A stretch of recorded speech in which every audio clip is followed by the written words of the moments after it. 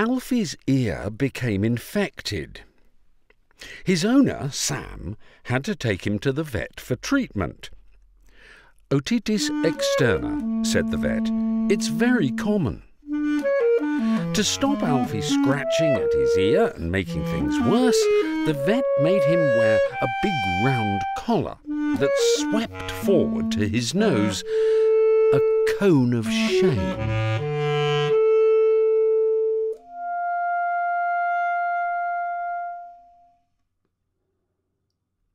At first, Alfie was sad and confused. He couldn't see well, bumped into things, knocked over the vase in the hall, and was laughed at by the other dogs in the park. Then, Alfie found himself an ally. There was a big poster on the wall in the front room that he hadn't really noticed before. But it showed another dog staring, not out of, but into a cone a bit like his, except this one was bright and shiny.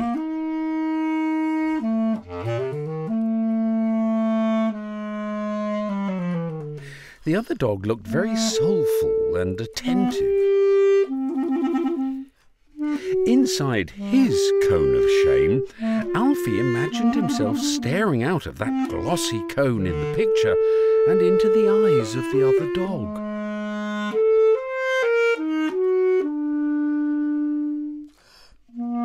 He would sit in front of the poster for hours, head cocked just a little.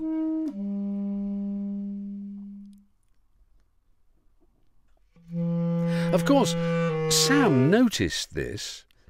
He had a friend, Dave, who lived nearby, who had a white dog with brown ears, just like the one in the picture, called Nipper, just like the one in the picture.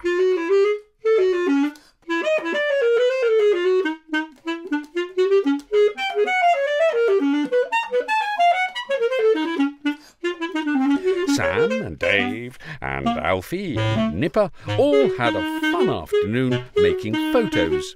The best picture was of Alfie sitting in a box that had his Mastiff's voice written on the side, and Nipper looking into the cone as if he had asked Alfie a simple question, one eyebrow raised.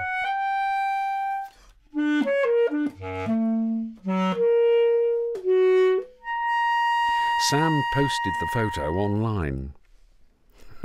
And guess what? It went viral. And almost paid for the vet's bill.